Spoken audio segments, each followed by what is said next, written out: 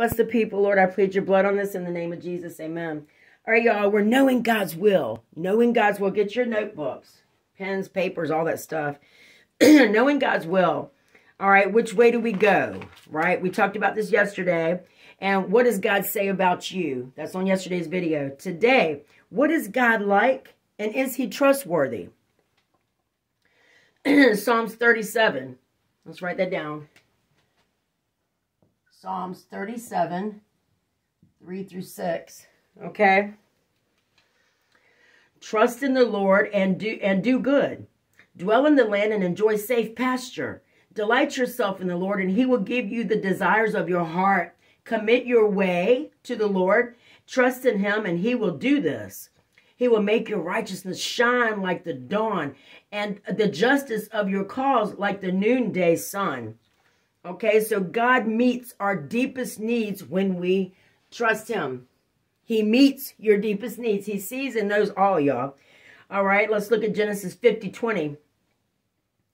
You intended to harm me, but God intended for it good to accomplish the saving of many lives. So when people are cruel and things are terrible around you, God has big plans. He can take what seems to be great evil and from it create great good. So he takes evil, turns it to, oh, well, yeah, that means it to good. Okay. Genesis 50:20. Genesis 50:20. Okay. All right, let's go on to 2 Chronicles 20:12. We have no power to face this vast army that is attacking us. We do not know what to do, but our eyes are upon you. So, the saying here, when trouble threatens, God's people need to turn their eyes and their attention to God. Okay? Praise God ahead of time for his solution. God can turn a terrible threat into a great blessing. So God can turn evil, again, into blessing. But you turn to God in your time of great suffering or whatever it is. 2 Chronicles 20:12. I'll underline these so you can find them. Okay. Psalms 103, 2 through 5. Praise the Lord, O my soul, and forget not all his benefits, who forgives all your sins and heals all your diseases, who redeems your life from the pit and crowns you with love and compassion, who satisfies your desires with good things so that your youth is renewed like the eagles. Okay, so God forgives our sins. He heals us and redeems our lives from destruction. He did not say our lives won't have destruction. He redeems us from the destruction. Okay, he sets his love and compassion over our spirits and satisfies us with good things so that we feel as strong as soaring eagles. Okay, but God forgives our sins. God forgives and strengthens. And sometimes I spell that word wrong. It's okay.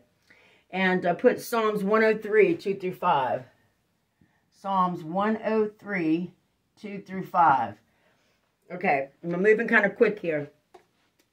All right, Ephesians 3, 18 through 20. It says, now unto him who is able to do immeasurably more than all we ask or imagine, according to his power that is at work within us. To him be the glory in the church and in Christ Jesus throughout all generations forever and ever. Amen. So God is able to do more than we can ever dream through his power at work in us. Put his power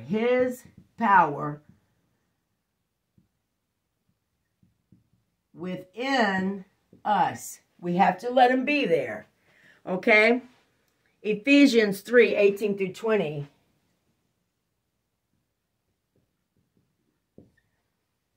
Let his power work within you.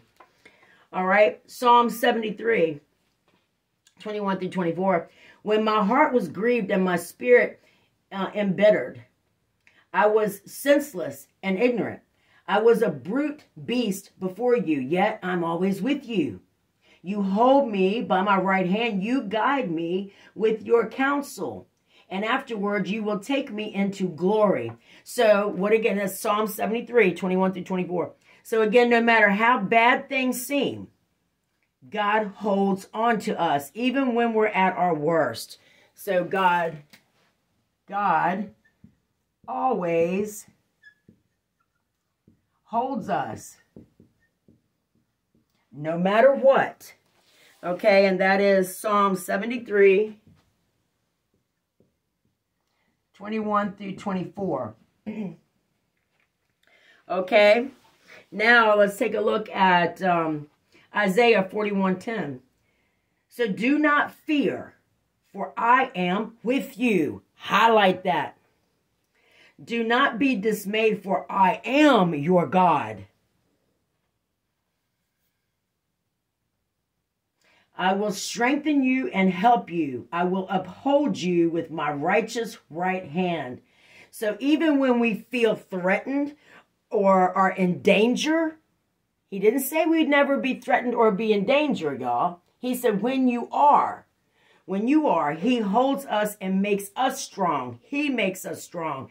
So he makes us strong.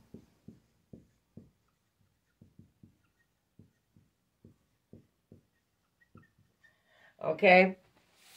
And again, that is Isaiah 41:10. Yes, that's in the Old Testament, but it's the same God then as it is now, you guys. Same God. He has not changed. Okay. Now let's look at John 10:10. I have come that they might have life and have it to the full. I am the good shepherd. The good shepherd lays down his life for the sheep. My sheep listen to my voice. I know them and they follow me. I give them eternal life and they shall never perish. No one can snatch them out of my hand. So Jesus promises us life at its best, an incredibly good life that lasts forever. Secure in him. Okay, so put everlasting life. Everlasting.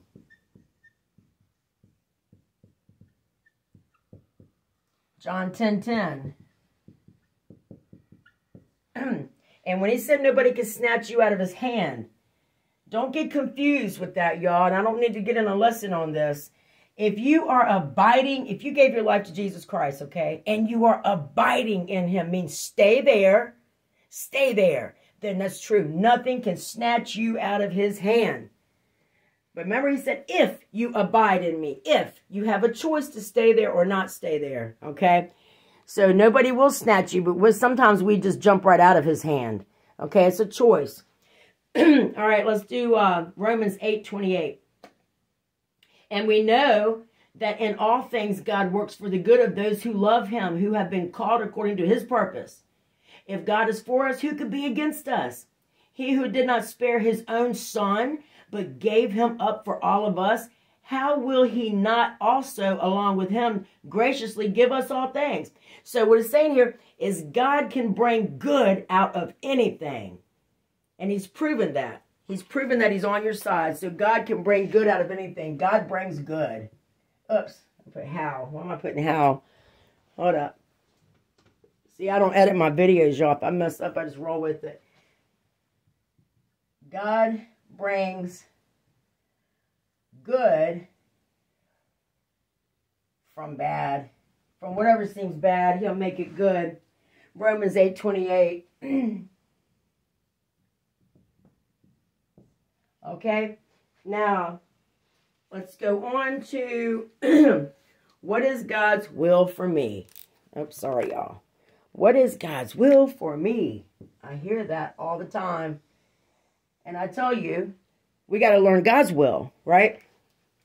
But I can tell you, we already know some of what God's will is for each one of us. Let's talk about it. That light, y'all. Okay. So, what the Bible says? The Bible contains many clear commands for us to follow, right? But I'm going to list you a few that refers specifically to doing God's will, just to get you started, okay? So it's God's will that you should be, write it down.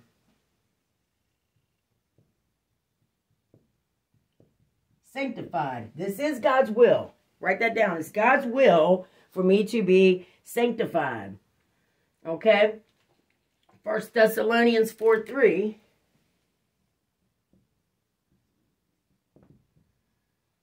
Write God's will at the top of that so that you know what some of what his will is for you anyway.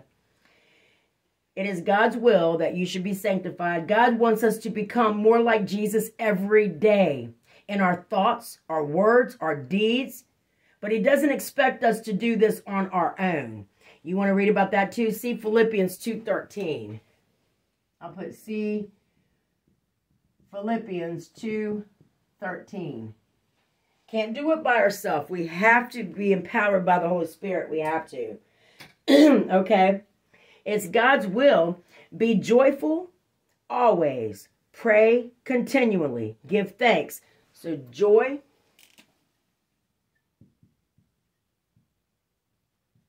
Pray always. Put always. Give thanks.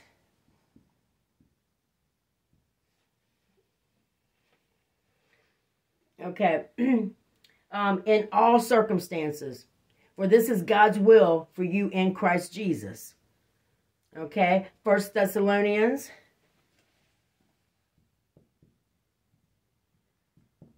16 through 18. Always, always, no matter what's going on in your life. Okay. God wants his children to be joyful, thankful, and prayerful people, even when the outward circumstances seem impossible. Okay? You can also look at Ephesians 5:15 through 21. Yeah. Okay. Ephesians 5:15 through 21.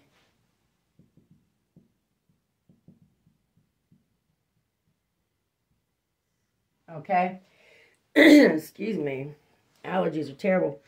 In the name of Jesus. Okay.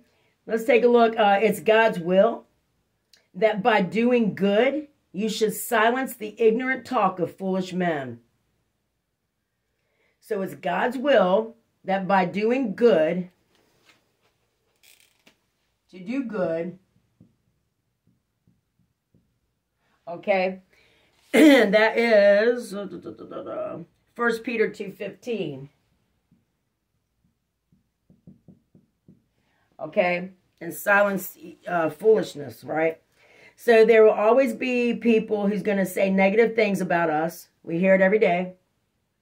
But only by our good actions can we prove their words to be false. So doing what is good is the best way to please God while stopping the gossip. You can also see Titus 2:7 through 8.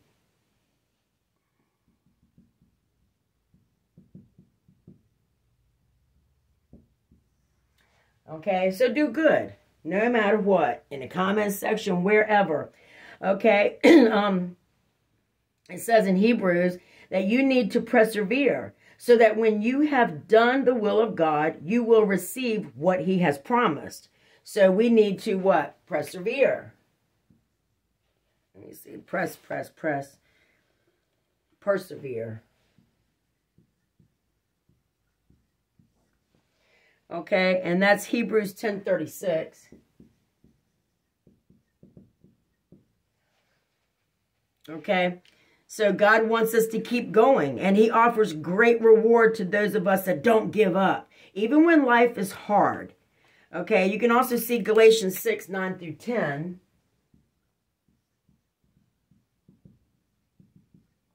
About that.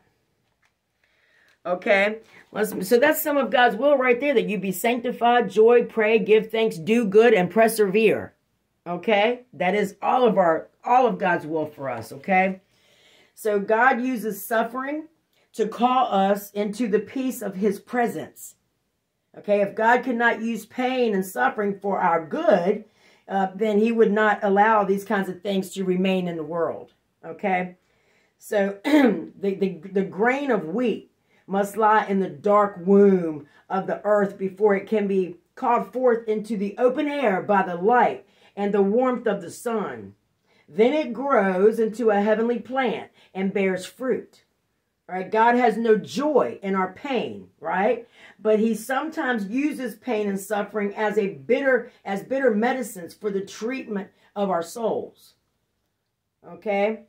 Now, let's take a look at what's the value of walking through painful circumstances. What's the value in that? Okay?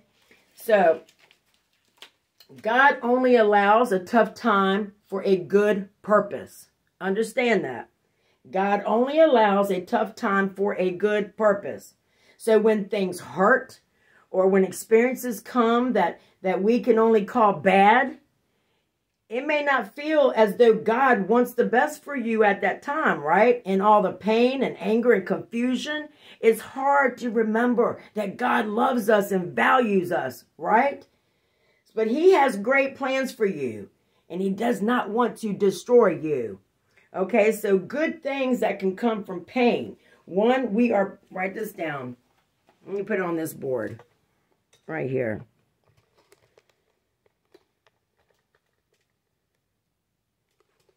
One of the good things, say good things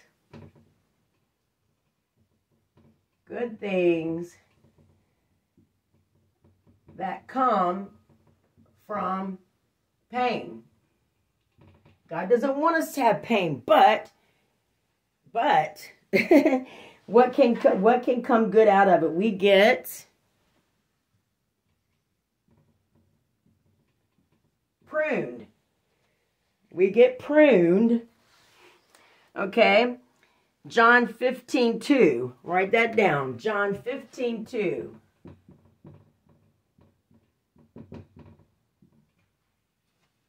Keep these verses in your notebook, y'all. Have a notebook of understanding.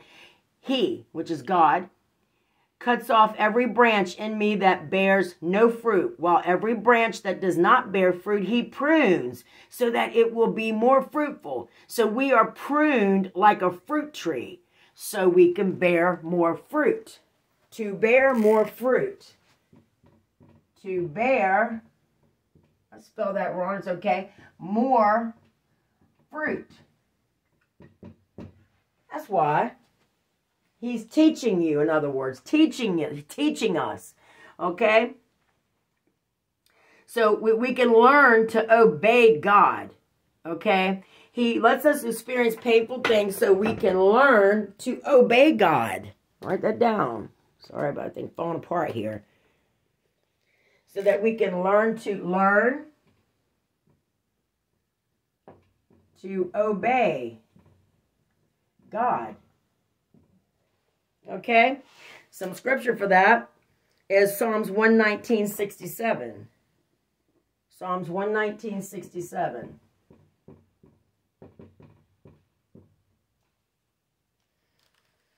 Okay, before I was afflicted, I went away. But now I obey your word.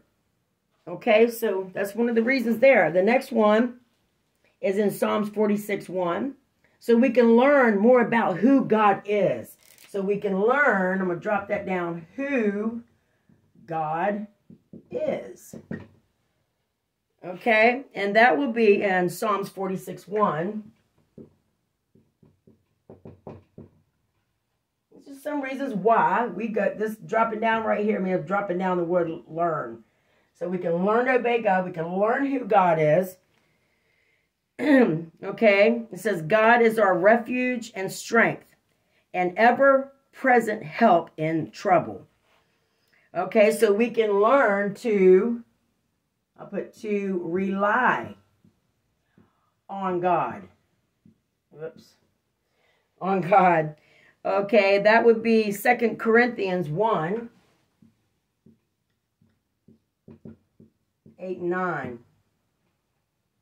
We can learn to rely on God. We do not want you to be uninformed, brothers, about the hardships we suffered in the province of Asia. We were under great pressure, far beyond our ability to endure. so that we despaired even of life. They wanted death. It was so bad. Indeed, in our hearts we felt the sentence of death. But this happened that we might not rely on ourselves, but on God who raises the dead. Okay? We have the opportunity to become more mature in our faith, to make us more mature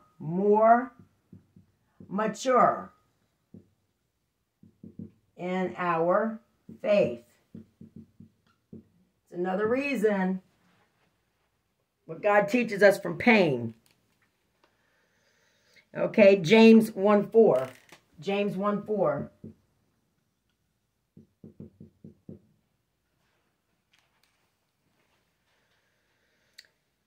Perseverance must finish its work so that you may be mature and complete, not lacking in anything. Okay, another reason is our generosity and joy during trouble can bless others. So we go through it to bless others. When they see us suffering and still relying on God and trusting God, well, that helps somebody else to do the same thing. 2 Corinthians 1:3-4.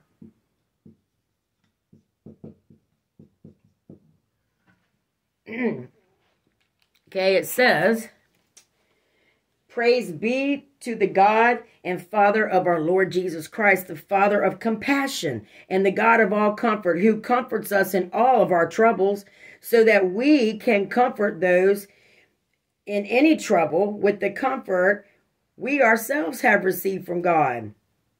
Okay?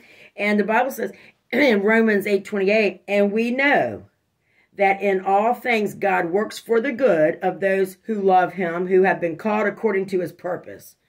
Okay, let me give you an example. Sarah worked for Josh, a harsh, demeaning man whose angry outbursts were heard throughout the building, right? She asked God for strength and help to let go of her anger towards Josh.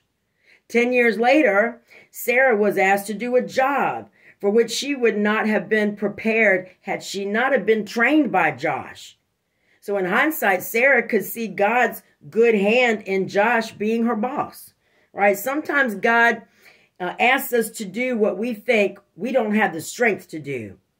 God's ready, willing, and able to give us whatever we need if we ask him. Again, see Ephesians 3:14-21. He'll give the strength moment by moment as we choose to trust him enough to obey him. Okay? Now, I'm going to stop right there. That's enough. I'm going to do it. That's 23 minutes into it.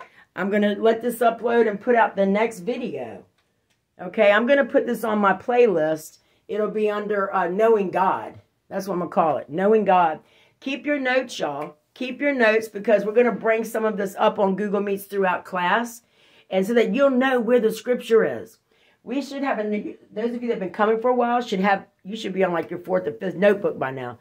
You should have a notebook with God's will, speaking God's word, qualities of a Christian, forgiving others, return of Jesus, the names of God, faith, spiritual warfare, answered prayers, prayers for unsaved loved ones, security, spiritual maturity, doubt, when nothing goes right, obedience, the Holy Spirit, God's faithfulness, encouragement, forgiving others, grieving the Spirit of God, guilt. We go on, and there's like, I don't remember, 20 scriptures for each one of those categories.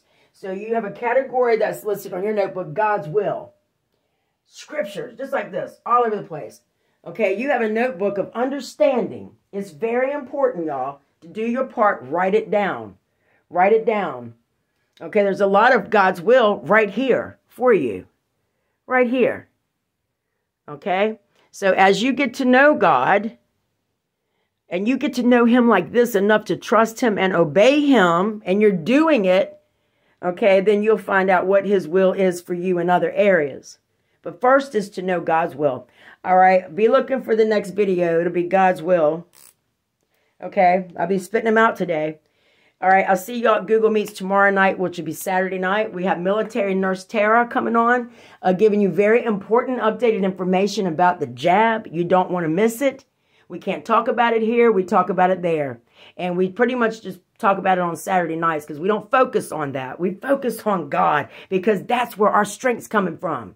That right there. All right, if you don't know Jesus, ask him to save you and just fill you up with the Holy Spirit. Now get in his word because that's where he's at. That's where he's at. He's around you all the time. He's in you. You understand? So he's always with you. All right. Thanks some of you for what you've done. Anything you need to know is in the description on a video, or you can go to the website, JesusDoers.com. Now, there's also things on JesusDoers.com that you'll see in the World News tab that we can't talk about here.